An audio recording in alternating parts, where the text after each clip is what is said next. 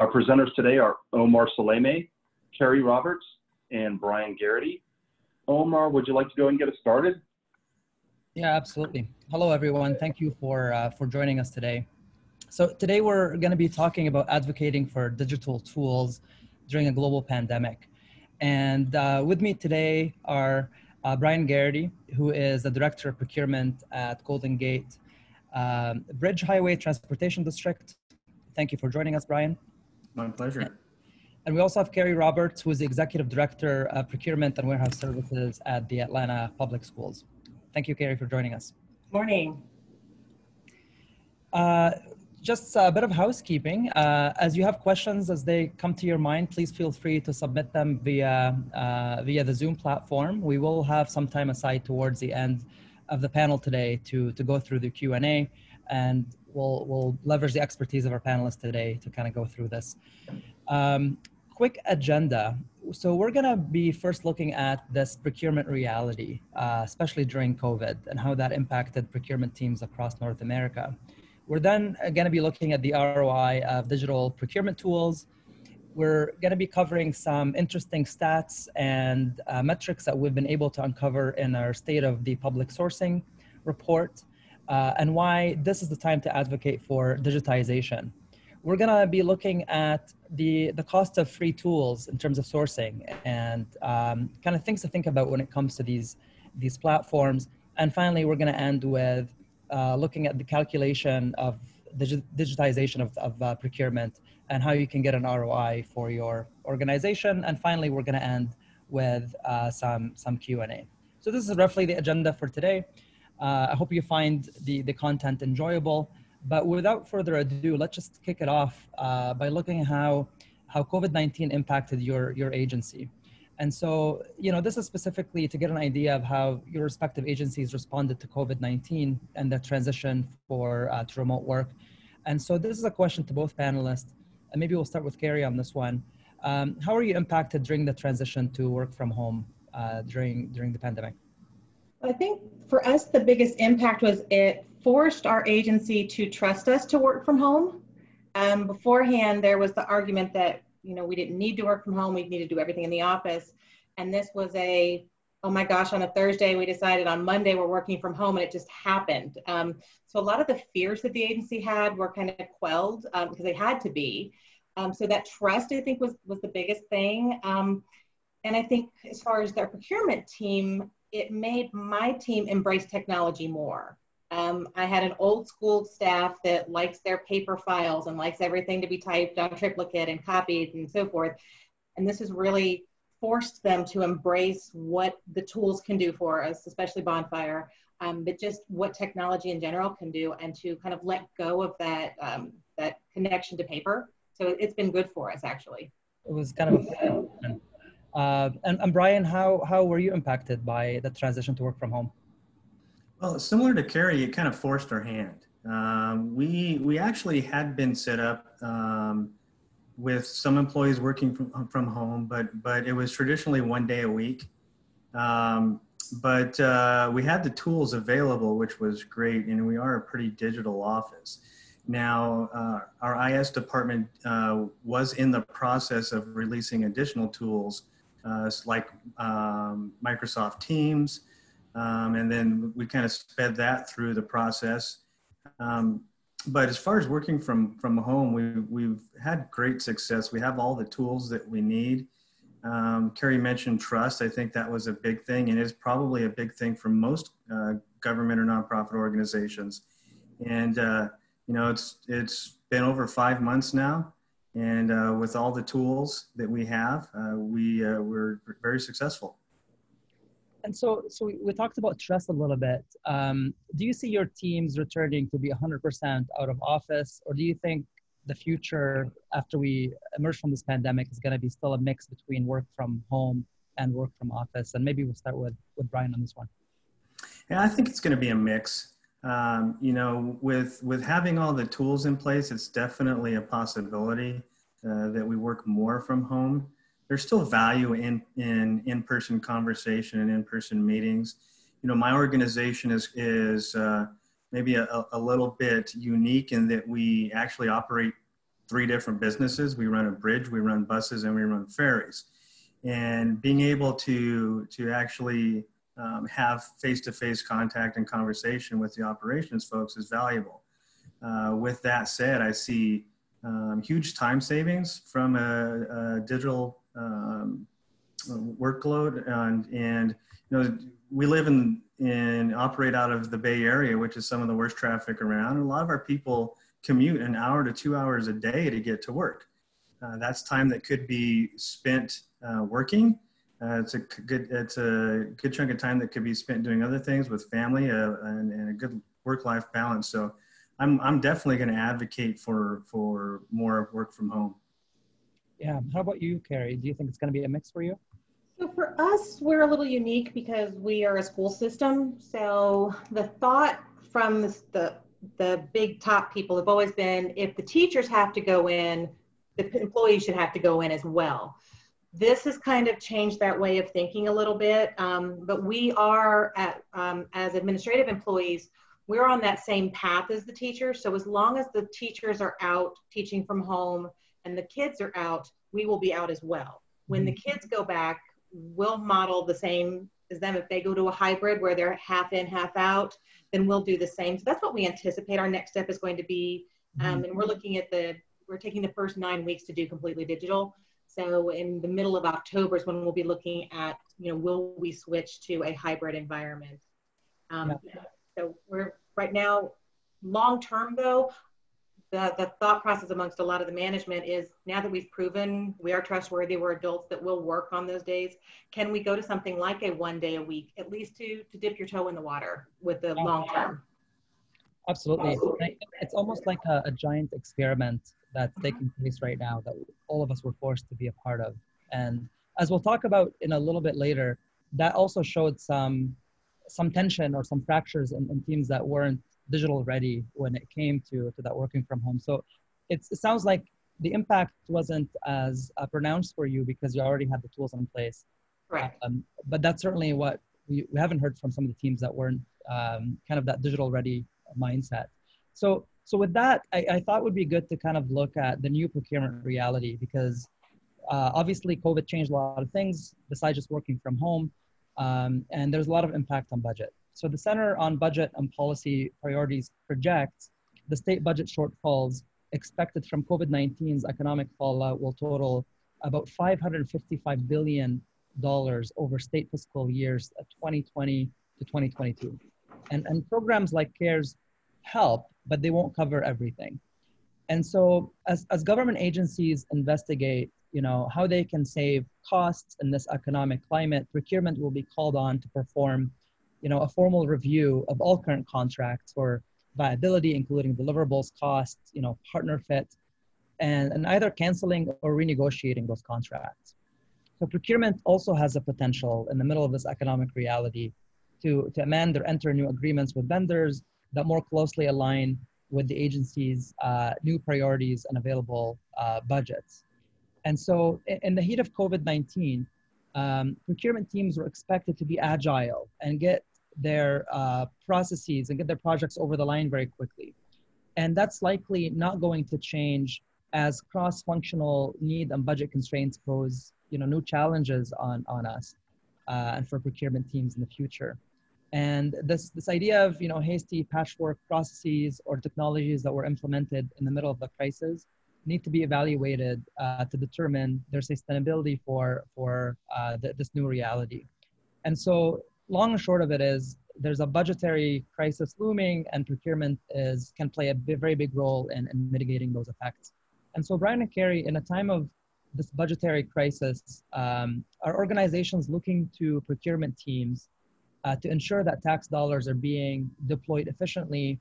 And also, as a side question, you know, how do you think technology can play a role in all of this? And we'll start with Gary on this one. So I think they're looking at us as procurement as a way to not only, you know, make sure we're being good stewards of the dollars, but to make sure that we are being effective in what we're buying, that we are, especially with PPE, I think that's the biggest concern for us is how are we buying the PPE? Where are we getting it from? How are we vetting the suppliers? So by being able to utilize online tools, we have the ability to do, have all that information very rapidly, send out quick quotes, get that information back, give us the time then to be able to do the reference checks and, get samples and so forth. So I think that they're looking at us really more as the gateway for so many products that are coming in. For us as a school system, it's been a lot of online learning management systems. And because we have existing relationships with suppliers, we were able to utilize their platforms and so forth much easier because we already had that digital resources. But I think from tech playing a role, as we stay in this process, we're coming out of crisis mode. So we've had, for example, we've had our first day of school now. We've got those online platforms. The kids are in school and learning, but now we have time to think about, if we're going to continue this long term, can we bid something or put out an RFP and not do an emergency like we had to do that ramp up? So the online tools are going to help us manage those long-term plans much better than if we were, trying to fly by the seat of our pants long term. Yeah, that's great. Ryan, how about you? Do you think technology can play a role, and how are procurement teams going to be leaned on in this budgetary crisis that's coming? At our district, our procurement team has really had to quickly become experts in products and technology that they had yet to really source. Now, we've always had masks and gloves and things like that. And we too have been, California, we've got wildfires every year. So we got our N95s and things like that. But things like thermographic imaging systems, we never even had heard that term before, COVID. And the leaders of the organization really looked to our team to research, to source, to price. We had to wade through, unfounded delivery guarantees and fraudulent vendors and things like that when the crisis first started. And it was procurement that really took the lead on the sourcing, which we should, but also becoming experts on what we were sourcing quickly. Technology definitely played a huge role in that. With all the platforms that are available out there for checking vendors and price comparisons and things like that, that really gave us an advantage. But in addition, a tool like Bonfire really expands our reach. And, we started getting more and more interest from vendors across the country and not just locally, which is a big benefit when you're in a big crunch and sourcing PPE is extremely difficult. And technology is going to continue to advance and continue to allow us to collaborate with our peers nationally and internationally. Yeah, and this was echoed by other panels that we've had in which procurement was suddenly relied on to get those PPEs. And, I've heard stories of they got the pictures of the factories in China and immediately they said, there's no way we're buying from this. It's a really sketchy product. But there was a lot of people take advantage of organizations during that time, and procurement was kind of the sane mind in all of this, saying we should check for the specifications and make sure that we're dealing with proper suppliers. So there was a bit of a sober-mindedness that we saw procurement kind of apply during that big rush to buy PPEs. So we're going to transition a little bit here now into just to kind of re-articulate this new reality. And this is where procurement is going to be relied upon to drive cost savings. Now, it's clear that procurement teams, and this is clear to us, you're not a cost center, but instead of strategic partner in your agency. And the agency that is going to come out stronger, in our view, is one that will tap into procurement as a resource to save cost and drive better value. And procurement teams, in order to do this, they need to invest in the right technology to enable their new responsibilities as strategic advisors. And so we're going to be shifting a little bit to now starting to talk more about the ROI and back it up with a little bit of data from our State of Public Sourcing report. But just to kind of give you, a quick intro to the ROI topic, digital procurement tools can enable procurement teams to step into the role as strategic advisors as they help their agency save costs and drive better value. And now it's important to note that not all digital tools are created equal. And we'll go into more detail on how to calculate the ROI of these tools on the market later in the presentation. But for now, let's just kind of go through some high level things to keep in mind when you're looking at these digital tools. So first, you want to look at a centralized platform, meaning your stakeholders aren't spending all their time, searching for documents or completing manual tasks. So the more they can do in the product, the better. Data and insights, you should have access to national and local data and insights to help you optimize every bid and RFP to the best award value. And some of the data that we'll be talking about today, you can imagine that as being in that platform and being able to kind of help you make better decisions. Vendor experience and competition is really important. E-sourcing makes the process should make it easier for vendors to be able to engage with you, and it should be more manageable for them to be able to be aware of the projects that are available to them. And you want to be able to manage that vendor database yourself and be able to grow the vendor pool, something that Brian alluded to earlier. So you can tap in to something outside of maybe what you're usually used to. This to me, and the last one is the most important one, is the easy to use aspect of the platform. Digital tools have to make it easy for non-procurement users to be able to engage with the procurement process and the sourcing process. That means the evaluators and the internal clients, internal auditors, as well as, of course, the suppliers. So the question here is, and we'll start with Brian, what kind of ROI have you seen in your organization from having a digital platform implemented? You talk about measuring ROI, and it's always been a difficult task for procurement to measure savings. Generally speaking, governing bodies, boards, commissions always ask, well, how much are you saving us?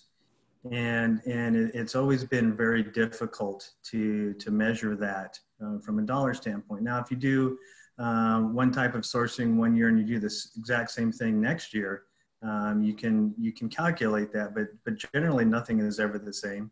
The market changes constantly, the vendor pool changes constantly, and what you're sourcing changes constantly. So calculating a dollar savings is difficult. And when you talk about the ROI on technology, to me it's a lot easier to articulate because you can show the stakeholders what's in it for them. And for example, in California, we get a lot of PRA requests, Public Records Act requests.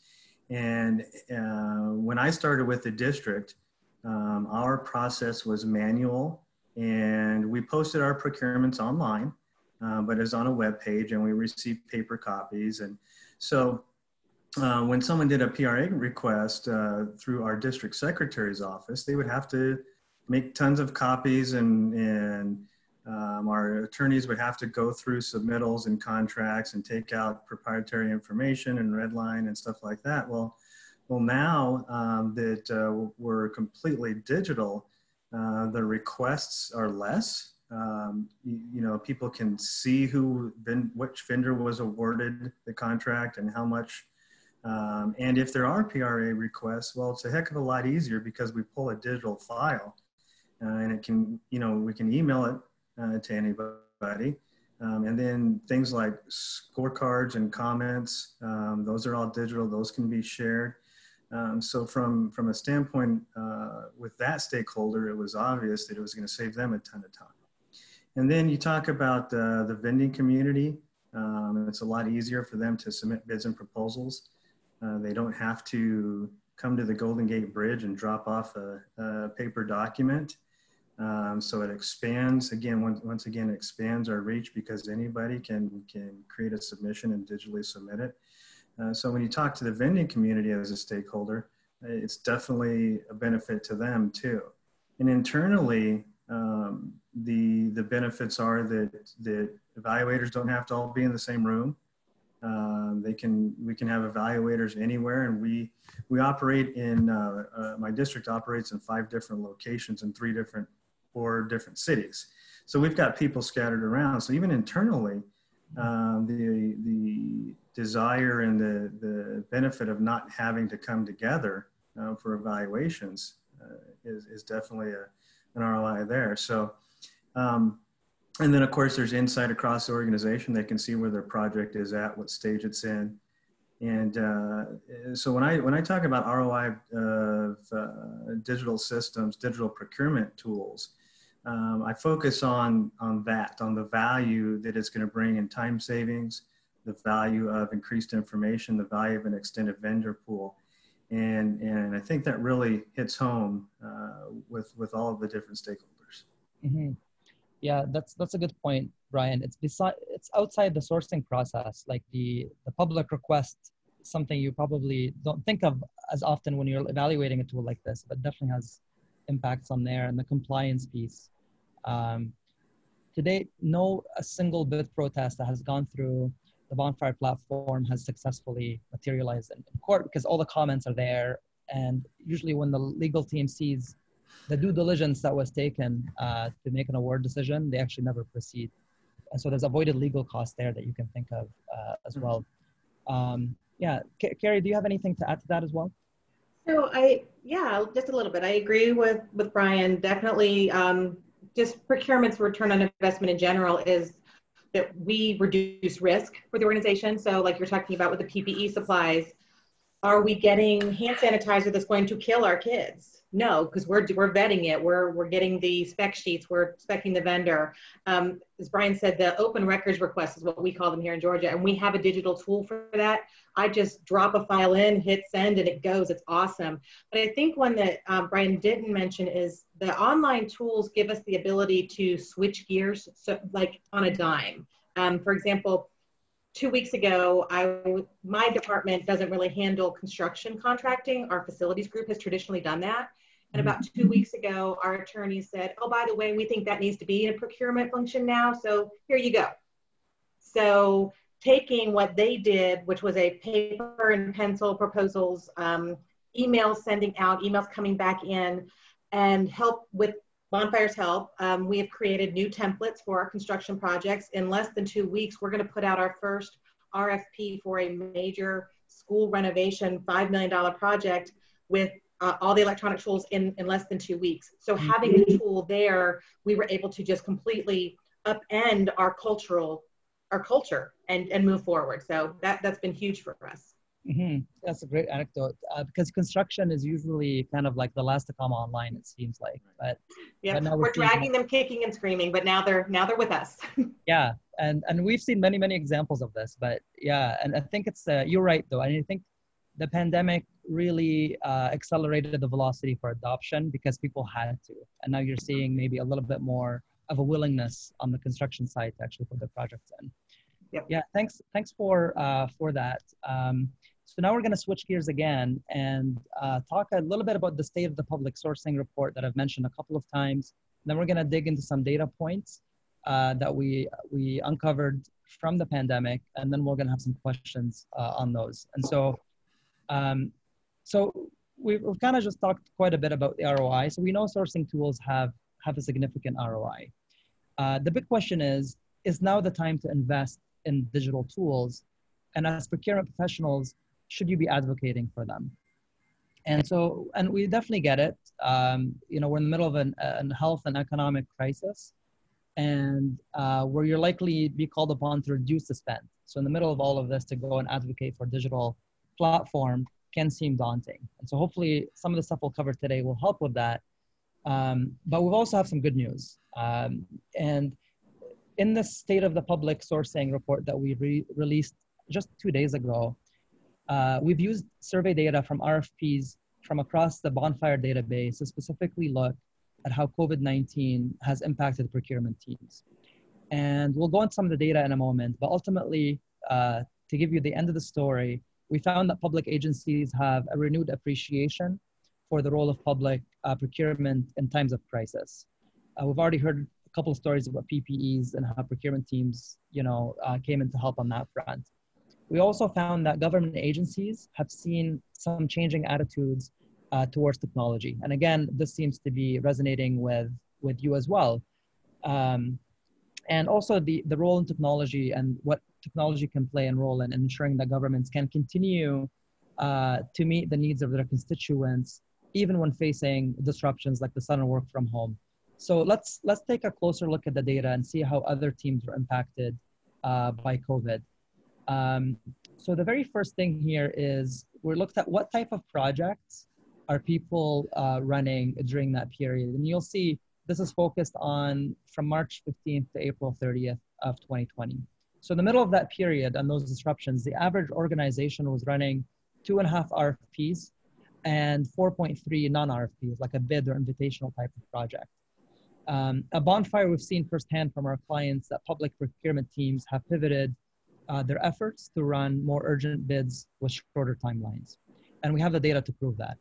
So procurement teams suddenly were finding themselves, they needed to streamline the sourcing process. And they've done this through a couple of different ways as far as data we can tell. The average evaluator went from 4.5 evaluators on a project to 3.8. That's a 15% decrease.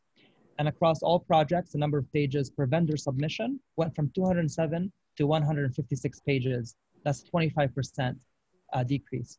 Likely because procurement teams were reducing and reprioritizing criteria so that proposals can be submitted by vendors and scored by evaluators more quickly. And at Bonfire, we've seen our clients put non-emergency projects on hold to procure hand sanitizing stations, clothing for hazardous environments, for frontline workers, and printing equipment for the delivery of K-12 math modules, among many, many other COVID-related projects. All of these were done in record speeds compared to what we normally see from a procurement cycle. So procurement really came in to help when they were needed. Carrie and Brian, has this been the reality at your respective organizations? And has this reality affected your ability to evaluate projects and procure the supplies that you need? And we'll start with Brian.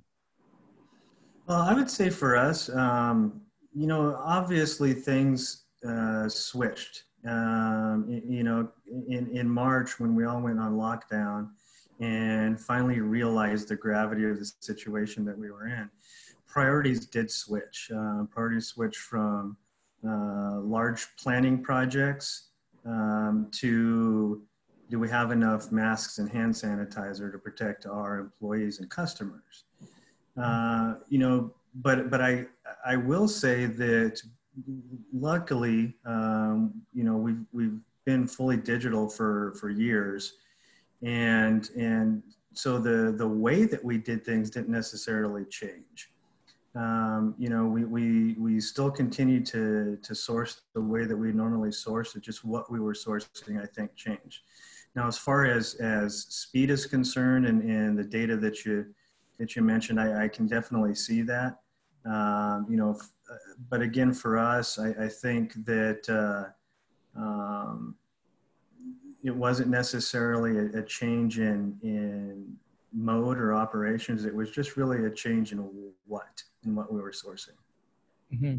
Yeah, you had the infrastructure there. Just you're pointing it in a different location. And Carrie, how about you? So I think for us, it was more of a climb than an incline. It was that first, oh my God, we have to have hand sanitizer, we have to have masks, let's get it done. But we also, since we're a school district, we understand what our usage is going to be. We know our enrollment numbers, we know how many staff we had. So we could say, okay, we're going to need 350,000 disposable masks to get us through the first 6 months. So I was able to get those done. And now we can focus on our regular business because we still have to have, the schools are under renovation. We still need the desks. We still need the books. We still need all of that. So by having the digital tools in place to handle the projects we would have normally had, we could focus our efforts on those emergency things like the PPE, where it was, oh my God, drop everything and get this done, because we knew how to maintain our operation. I think that was the biggest thing. We could maintain how we normally worked and still have the time to focus on the emergencies because we've been using the tool for so long that it was just second nature. Yeah. And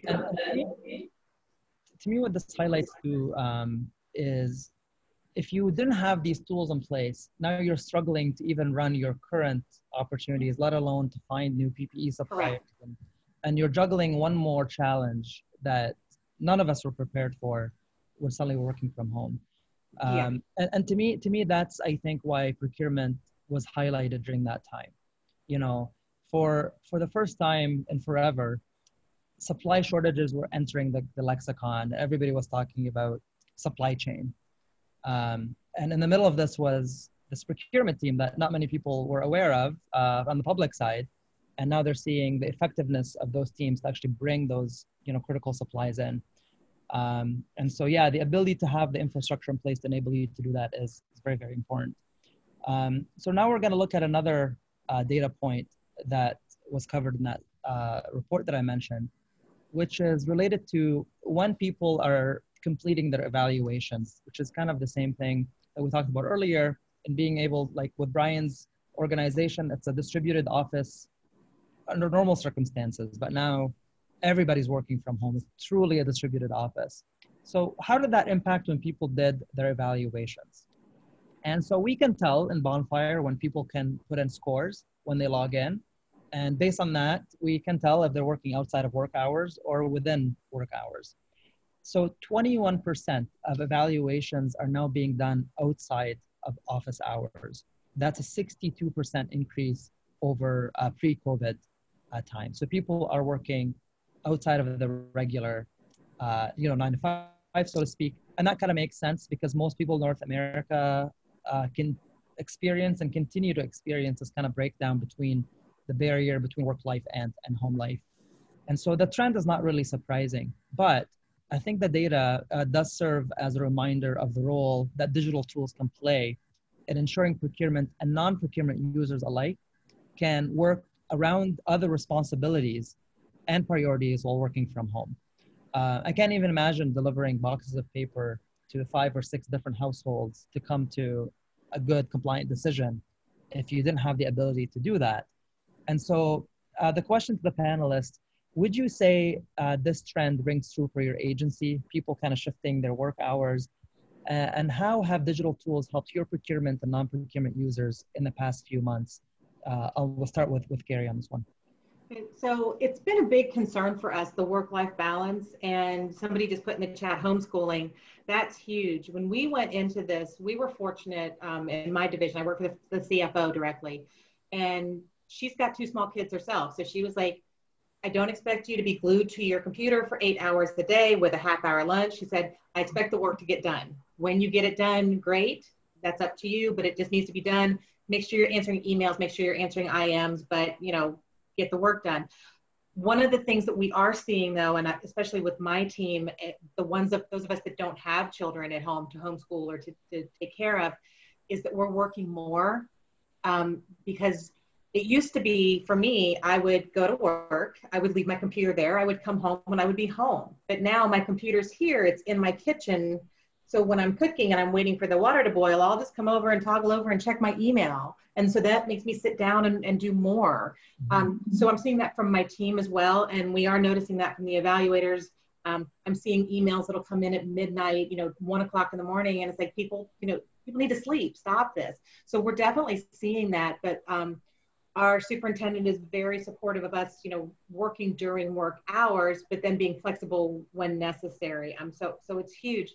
But one of the things I like from a technology standpoint is having the tool allows us to work within some constraints with our evaluators. Because in the past, we've had issues with the evaluators taking 3, 4, 5 months to get things done. And when we're on them about why aren't you evaluating, oh, well, because I'm in the office, I'm doing so much. Now it's like, okay, get it done. And we have an audit trail to show their supervisors, hey, they're not doing their part. So don't come to us screaming you need this project done next week when it took you 6 months to evaluate it. So, I think that's one of the things I really appreciate about the digital tools is having that audit trail for that. But I think in general, we are seeing people working more and the work-life balance isn't where it should be. I don't think personally. Yeah, you made a great point there, Gary, about people have children. Sometimes they have to homeschool them. So the ability to kind of shift your work hours, being flexible is essential in this kind of reality that we're all in. Yeah. Brian, how about you? Did you see similar trends, Carrie, or anything different? You know, it's interesting, you know, people that have been in this business as long as I have remember the days where, and, you know, many probably still do, you'd have to, you know, you'd go through the entire evaluation process and you'd have your meetings and you get to a contracting phase and the contract was finally negotiated and then you have to print out 3 copies of it, send it off to the consultant to sign via mail. Then they'd have to mail it back. Sometimes they would get lost. You'd have no idea where it's at.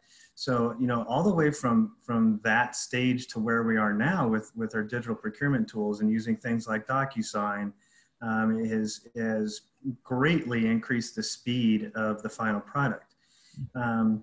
You know, and this graph that you have on evaluations, I think is very poignant and to me is one of the most significant things that has happened in the digital procurement world in the last few years. You know, when I first started with the Golden Gate District 5 years ago, and I came from an organization that had digital procurement tools and came to the district and they didn't. And I remember one of my my senior staff said, I need to purchase a rolling suitcase. And I said, well, why do you need a rolling suitcase for work? And she said, because I got to transport all those proposals to the meetings. And to me, that was just, you know, the icing on the cake. I said, we've got to fix this and we've got to fix it quickly. And the evaluation process has become much more streamlined, a lot easier, a lot quicker. And what Carrie mentioned in that you can, at least through Bonfire, we can see the progress of our evaluators and know exactly how much they have done.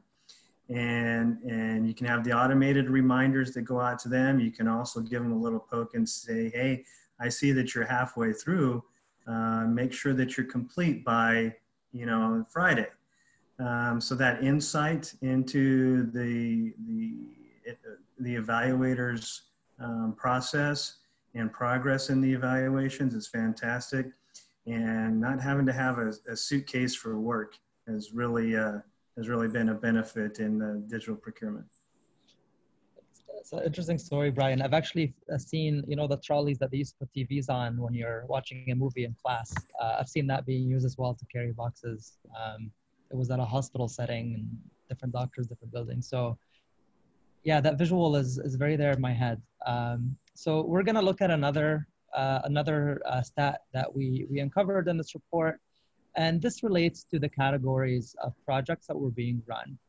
And we're comparing this again to last year's data for the same period of time. So compared to last year, public organizations are conducting 37% more telecom bids and RFPs. And some of this already came out in the conversation already.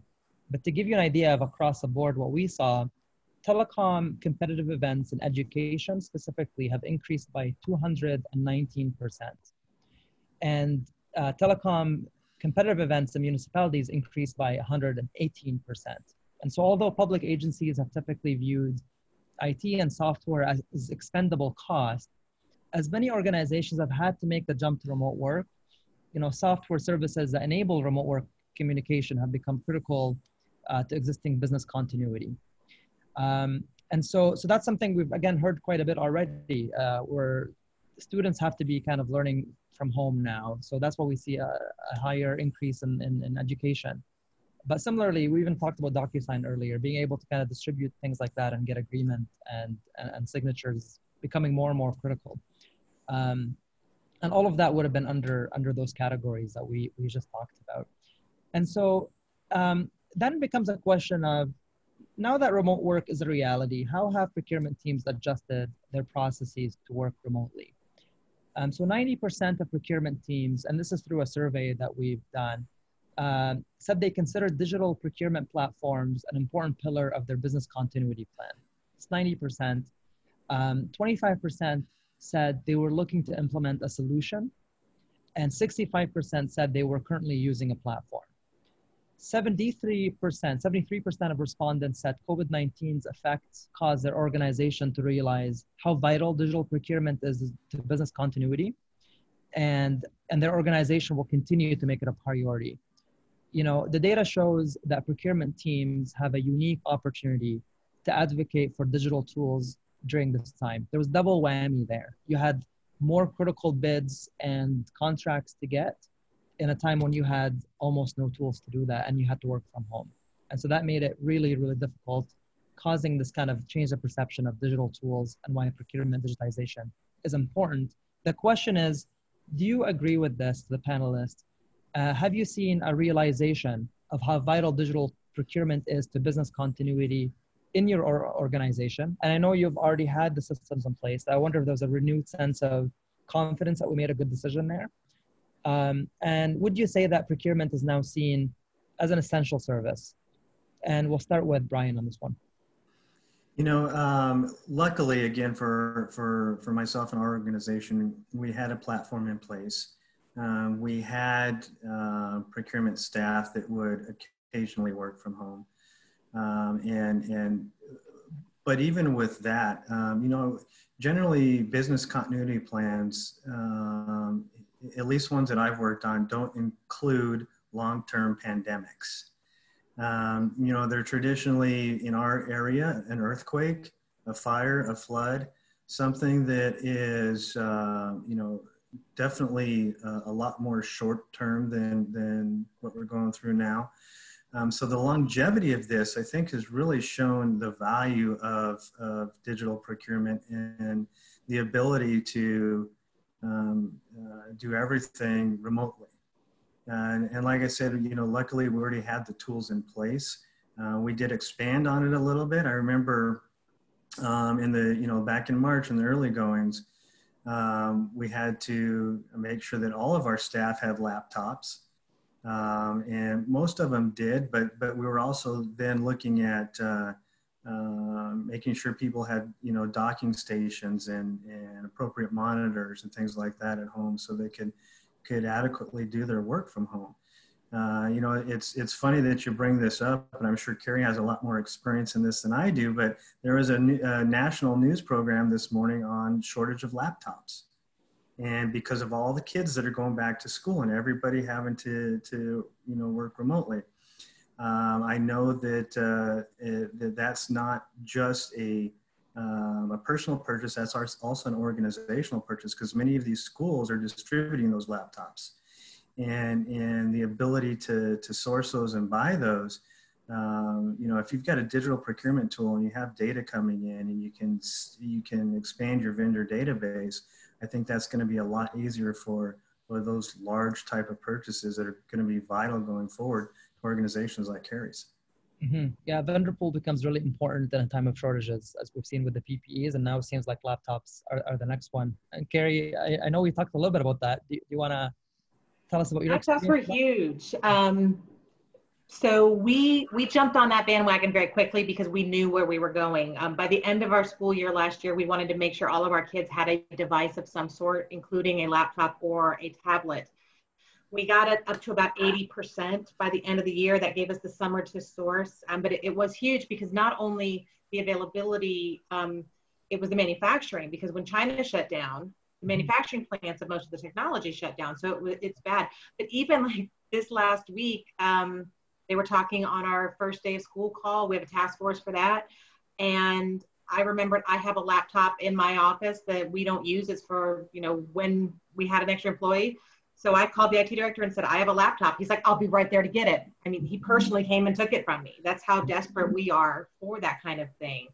But, you know, overall, looking at the agencies and their attitudes towards us, I think the biggest thing I have to say is that we look very good right now.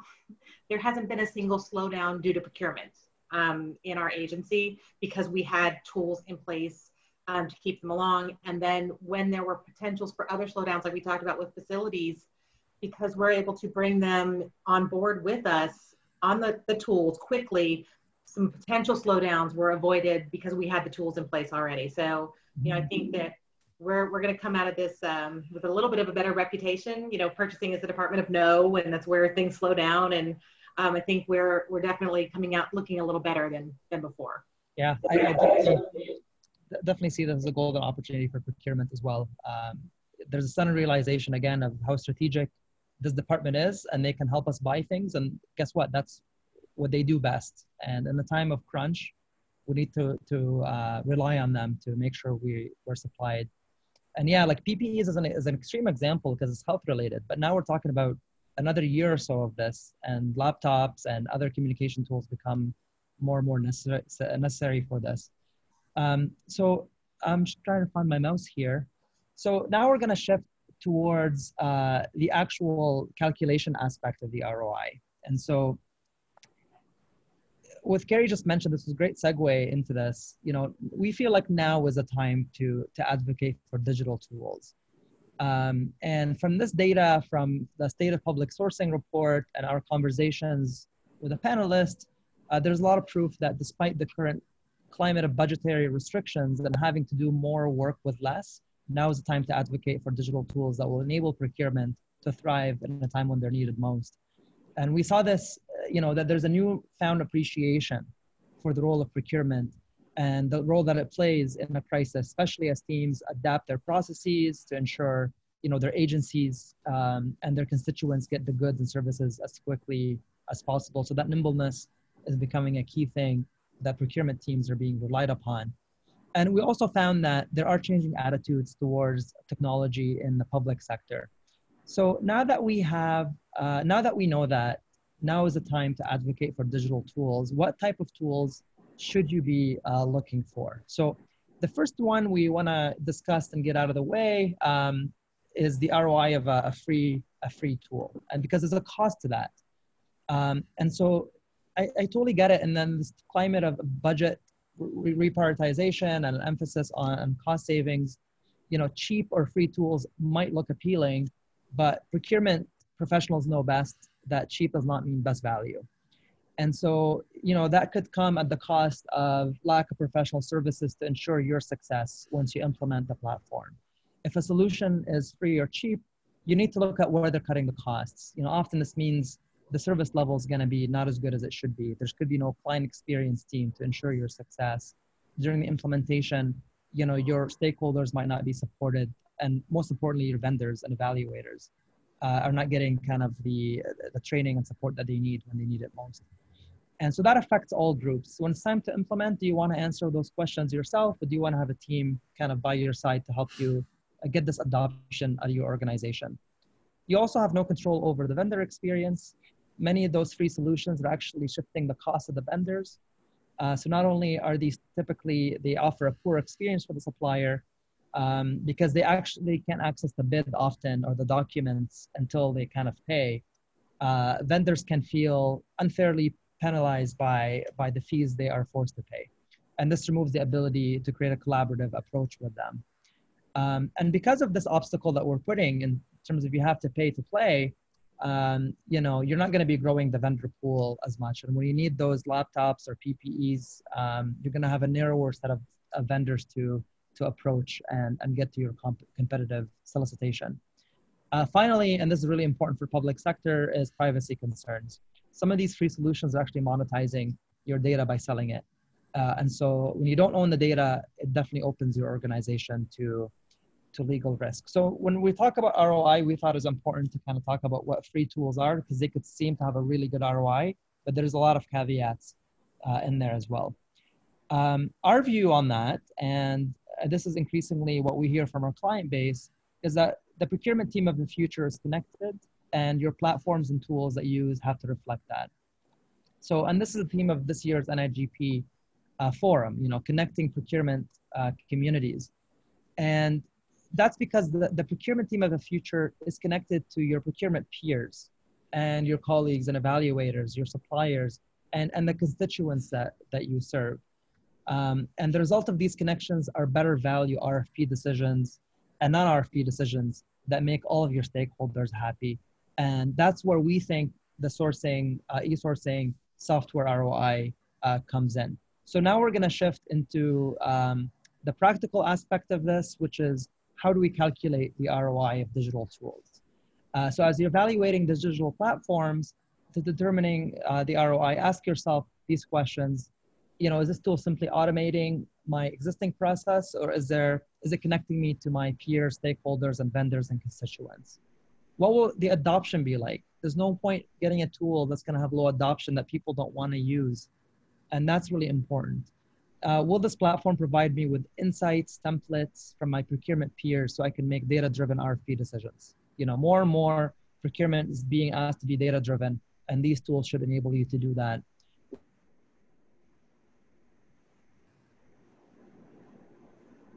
Omar froze. Always the case. And will I be partnered with professional services, team to support this implementation? So these are some of the questions. But I want to turn it to Brian and Carrie. To you, what does building an ROI case look like? We already touched on that a little bit. And how does it look different for different stakeholders? And we'll start with Carrie on this one. Okay. Well, going back to some of the points we made earlier, it's very hard to put hard dollars onto anything that we in procurement do. But for me, what I look at are the things that you've got listed, especially like you mentioned the templates. So for me, return on time is my biggest investment, is my time for my team. So being able to build a bid template, an RFP template, a construction template that really 10 documents never change. The 2 documents that change are the ones that my team just drag and drop into that project, and then boom, they're gone. So instead of having to go through and create documents every time, I've got this template. So the time it takes to, I would say, load a procurement is probably an hour at the most, as opposed to 5 or 6 hours when you have to build it from scratch each time. And then really the vendor experiences is key. For us, we are trying to build a minority and women-owned business program.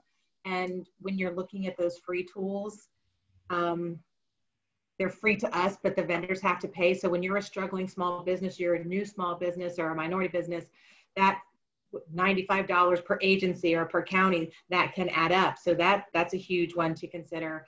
And then really finding that partnership, that last one, that is key for us. There's not a single time that I can think of in the last year and a half I've been with APS that I have not sent an email to someone at Bonfire and said, oh my gosh, how do I? And within 15 minutes, I've got a response. I've got a training set up. I've got oh, we have this video. So whether it's Bonfire or another tool, that's huge to just know you have that support. The free ones may not give you that much support. And just to know that, and like for me, there's things that I've said, hey, can you do this? And the response is, no, but that's a great idea. Let me talk to the developers. You know, we want to make sure whoever you're partnering with is a team with you to judge your needs and their needs combined. So I think time is the biggest one. And it's about, what else do I have written down? I think, yeah, time. That's the big one for me. Yeah. Well, and time enables us to be more strategic to me, right? If we get away from doing the monotonous task of combining Excel sheets and delivering documents to people, then we have time to do market research and ask harder questions at the outset of the project, which ultimately leads to a better decision. Yeah, Brian, what are your thoughts on that? I know you had to kind of do this process yourself a few years ago. You know, I mentioned earlier in the conversation about you know, when you're trying to sell investment in these types of tools, you have to look at what's in it for the particular stakeholder that you're meeting with and discussing with. I think as procurement professionals, we can all see, regardless of what digital tool you have or that you want to get, you can see time savings. You can see how it affects your department, but conveying that return on investment to how it affects others across the organization is the tough thing. And I do want to, even though you both have talked about it, I do want to touch again on the free tools. And as we all know, especially procurement folks, nothing's free. So the first thing that you want to do when you come across something that's supposedly free is ask them, where's your revenue coming from? And all businesses have to have revenue to survive. And if that revenue is coming from the vendors, you need to consider heavily on whether you think that procurement should be promoting that sort of payment, pay to play, Or are we really, and I think everybody would probably agree, are we there to support full and open competition? And open doesn't mean that you have to pay. Now, I understand that a lot of tools offer free access to vendors, and then they can also pay for additional access or additional benefits or additional services, and that's fine. But you know, the ability to access government procurements and sourcing opportunities, I think, should be free to all vendors, and easy to access as well. You mentioned ease of use of tools, so I did want to you know, touch on that again. But again, you know, talking about the calculating the return on investment, you know, it's not only a sourcing tool that should be digitized, but you need to think about things like the ability to do online pre-solicitation conferences. You have to have the tools to be able to do that, especially now. You know, I can tell you again from where we're at and where my district is located, it's really hard for a vendor outside our region to get to a pre-solicitation conference, especially if they have to fly here and get a hotel. And I mean, that could be a really expensive thing for, so they have to look at that on what their possible return is for the contract that they could possibly get. But when we do it online, wow, you know, that just opens it up to everybody. Doing online bid openings. If you're required to do public bid openings, which most of us are, well, public now doesn't necessarily mean in person. So having tools available to do that and broadcast that bid opening is something that I think everybody should look at. So, you know, there's tools available that, you know, can take the procurement process from beginning to end, and making sure that you have all those tools in place. It opens the competition, that streamlines your business, that saves time, which then saves money. I think that's going to be the future for all of us. Absolutely. And just to kind of recap, I think this is the opportunity that we have with COVID. Again, it forced us into this worldwide experiment of working from home. And procurement teams specifically were asked to do even more with less, or sometimes with nothing, in terms of digital platforms. And so that double whammy really kind of highlighted the importance of the procurement teams, and for them to be equipped with the tools that they need to do their job, no matter where they are. We're coming up to time here, so I want to leave some time for the Q&A. Yeah, I think this is kind of the last slide here. So why don't we go through some of the questions that have been submitted, and I'm just about looking to open them, but I'm having a little bit of trouble. While you're looking for that, Omar, we had people ask about the slide deck and if that would be made available to everyone. And so get it from Bonfire and add it as a link on the forum microsites that people can go the schedule and do if they'd like. Yeah, thank you so much. And would you mind going through the questions here? For some reason, it's not opening up for me. Sure thing. So we have a couple of questions. Working from schools I like the idea of using Bonfire. However, I am worried about the vendors. For some, the smaller and less tech-savvy bidders may be less likely to know how to bid compared to sending in an actual hard copy. And do some vendors have trouble bidding with e-procurement in your experience? I can take that one.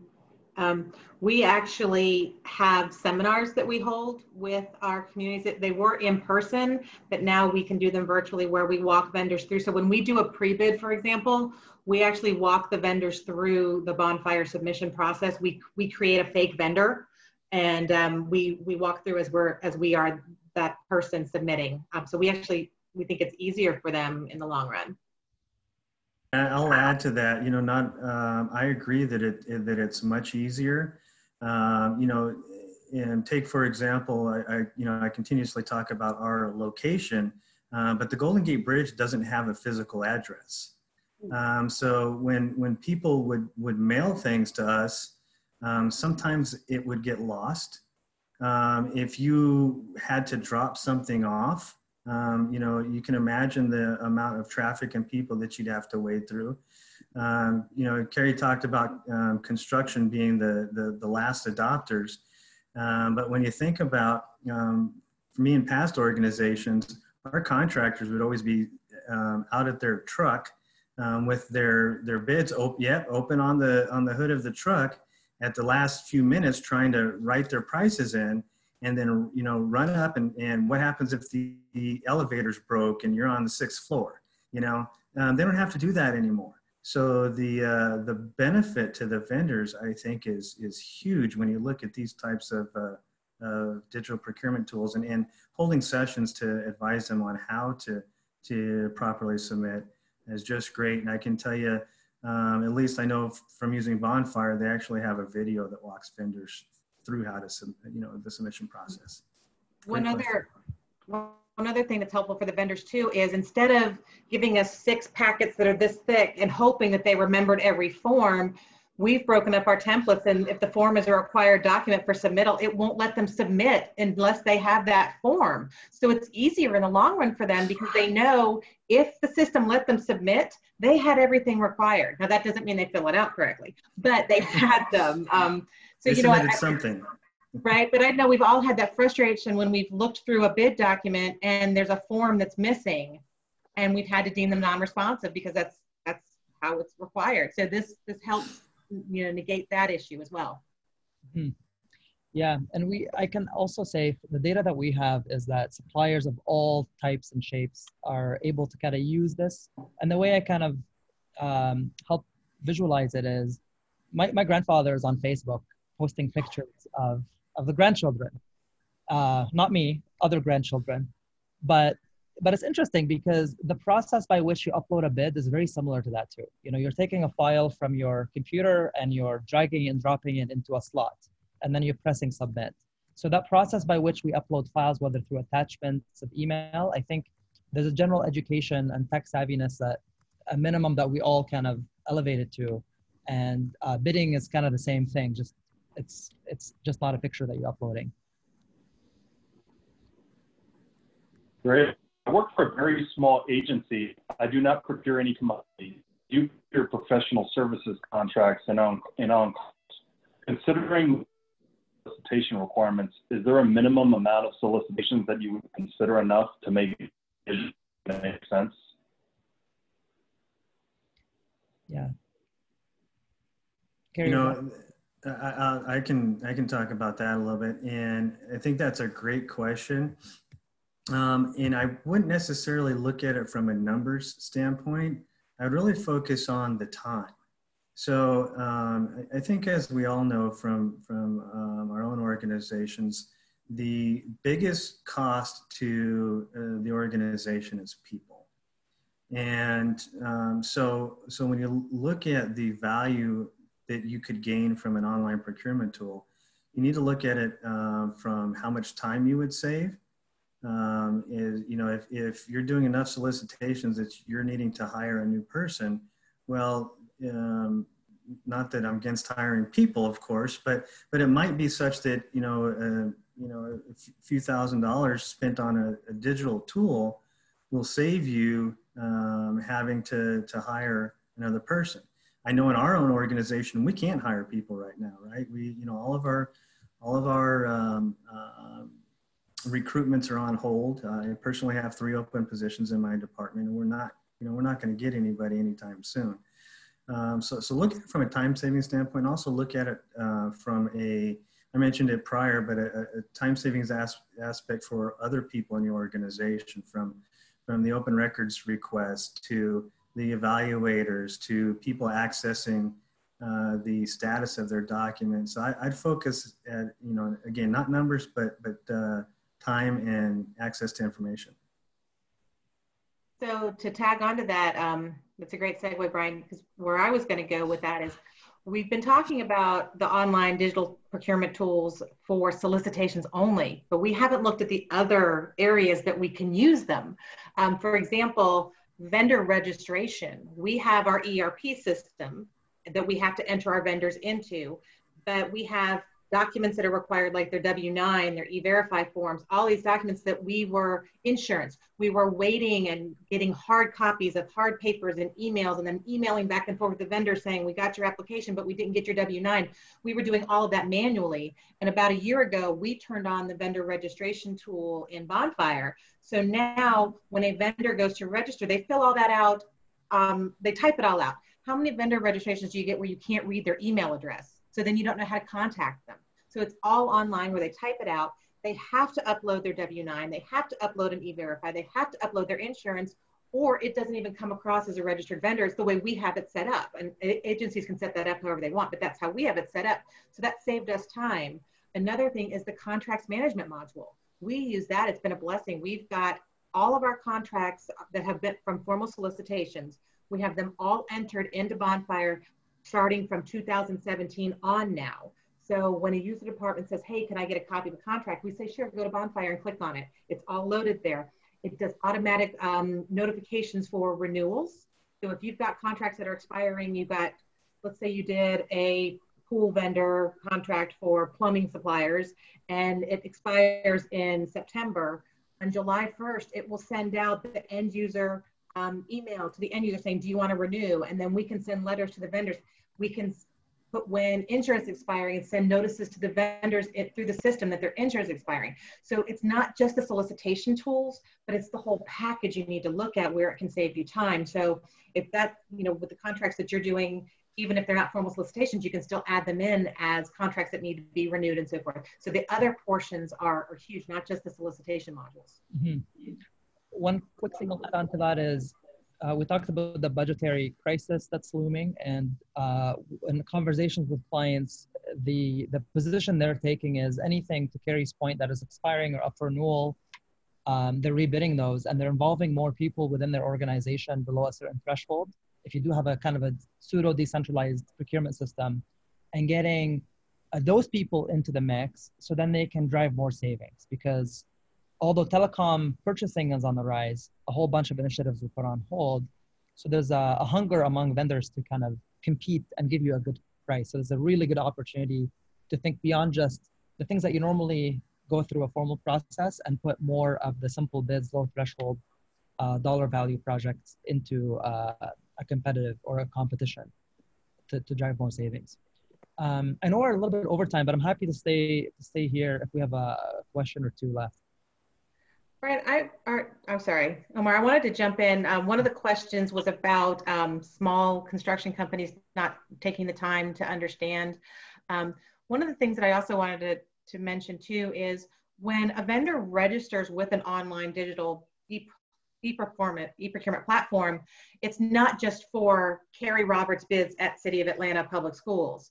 They can get notices from all over the country, all over the world, whoever's in the system, if it's the right commodities. So there's a benefit to them. And sometimes when you explain that it's not just, you're not just doing it for me as the city schools, you're doing it so you can get notices from all over.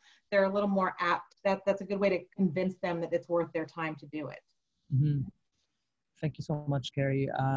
We have 3 minutes left, so we can maybe squeeze in a quick question. If we have one more. Sure. An entire agency use Bonfire to view contracts. How does licensing work? I'll take that one on. It's free for people anybody within the organization. You can give them access to like a subset of the contracts if they belong to a department or everything. But there's no licensing required to access the contracts. With 2 minutes left, I want to make sure I've taken the time to thank our panelists today for the feedback and ideas and conversation today. Hopefully, I see the comments coming in. I think people really enjoyed the conversation.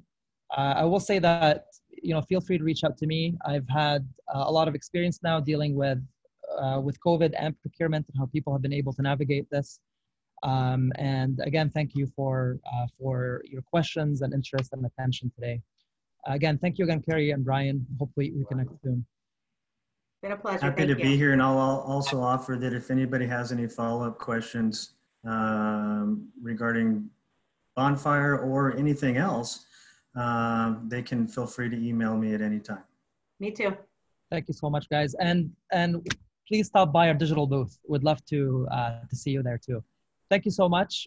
See you hopefully in person at the next NIGP, and take care all. Enjoy the conference, everybody.